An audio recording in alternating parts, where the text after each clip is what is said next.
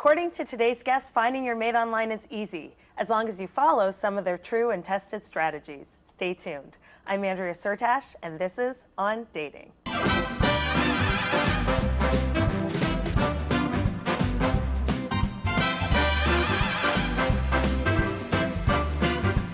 Do you think you can find your true love online? It's very difficult for me to believe that I can find a true love on the net or whatsoever. I think you can find true love anywhere if you're looking for it.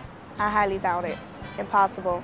Because you don't know who's out there, you don't know who you're meeting. I think it's possible. Finding true love online is probably not the best place to look, in my opinion. I actually know somebody who finds true love online. My sister-in-law, basically, she's getting married to a guy that she just met online, so I believe in that. After years of dating in the real world, Karin Anderson and Beth Roberts decided to be proactive with their dating lives. They studied the world of internet dating and both met their husbands online. Now, these two friends and business executives have decided to make online dating a business and teach people how to date online effectively. So welcome. So how did you guys make the decision to go online in the first place, and what did you find when you went online? Well, we were friends. We met in the mid-90s in the entertainment industry. We both work in the entertainment industry. And we started exploring the internet just sort of casually, just looking to see what other people were doing, what it was all about.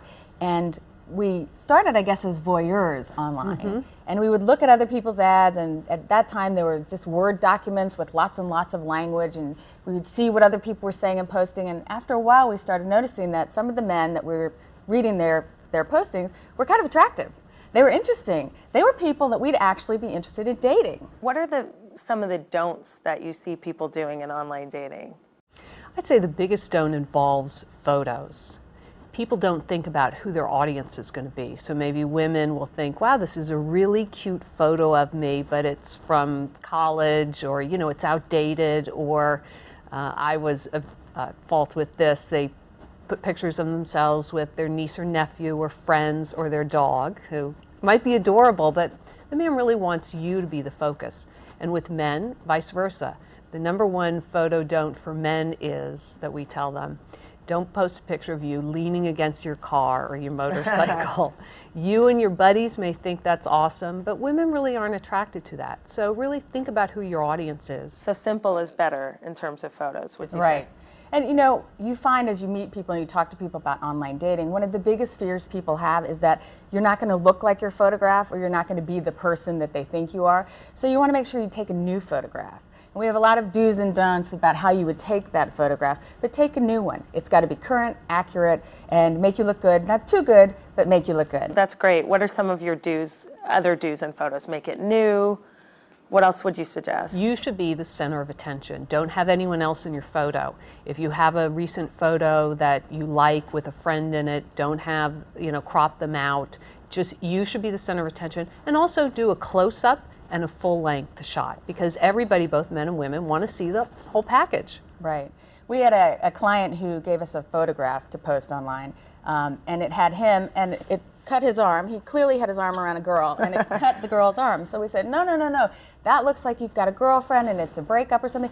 Get us another photograph. Don't have anyone in it. So the next photograph he sent us was him with a baby in the picture. And he's single without kids. And we said, no, people don't have context. You have this memory that's wrapped around the photo. You're at a party with a glass of wine and it was so fun. Or you had a bow on your head and at your birthday party and it shows your light gay side when you're a lawyer or something. But people don't have context. So you want to think about who's going to be looking at it. Your audience. Your audience. Yeah. And when you take a photograph, show it to a friend. We always want you to involve other people in online dating because you're going to be very subjective. Get some objectivity. Does this look like me? Is this too good? Is this not good enough? Have friends weigh in and tell you what to do. I totally agree with that, and I always tell clients that as well. I mean, they're your best and most honest audience some of the time. If it's a good friend, right. You can trust him or her. Pick a friend similar to whom you'd like to meet. Oh, that's a good point. If you really want to meet a nice, responsible man and settle down, don't pick your friend who's the, Playboy bachelor at age 45. Don't ask his opinion. I, for example, picked a good friend's husband that I really admired. I liked the traits about him, and so I would ask his feedback on my photos, on my ad, and it worked. Yeah. My husband is very similar to best friend's husband. And it's really important to get the male perspective if you're a female and a female perspective if you're a male, because again, they look at things differently. The other sex or the people that you're looking to meet might look at things differently, and so it's cute to you, it's cloying to them. Those are the kinds of things you want to avoid. You also have something in your book, which is very cute, by the way. The visuals are awesome. You have these 3 steps of dating. Can you tell me what that is and a tip from each?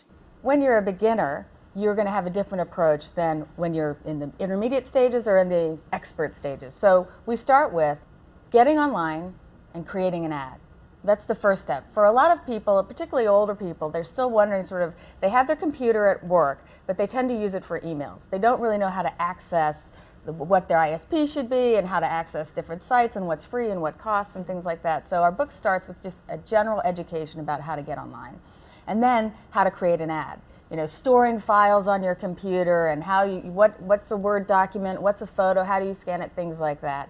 Then our second chapter, once you've posted your ad, is screening your replies and having fun dating. That's where you sort of weed through the number of people who are going to respond to your ad, and you figure out who's right for you to date and who's not right for you to date. Then for our experts in dating, it's finding and marrying your mate. So those are for the people who've had a number of successful internet relationships, but haven't really found the person that they want to settle down with. And so there are tools in each of those chapters that we developed as part of our finding our mate online process that help you focus and get to the point in each chapter where you're ready to go from one to the next and have success in dating. What I love also about how you both approached it is the consciousness around it. A lot of people are I think dating can be very fun and it doesn't always have to lead to finding your mate, but it's important to just know what you want and be conscious about it, articulate it even to yourself, right?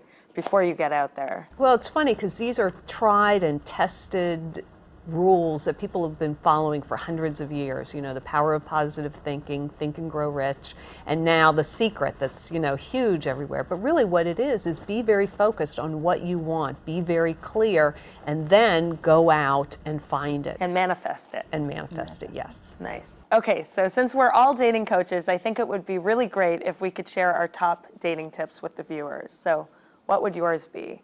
I'd choose safety. People always ask about how they can be safe on the internet, and we tell them it's no different than any other kind of dating.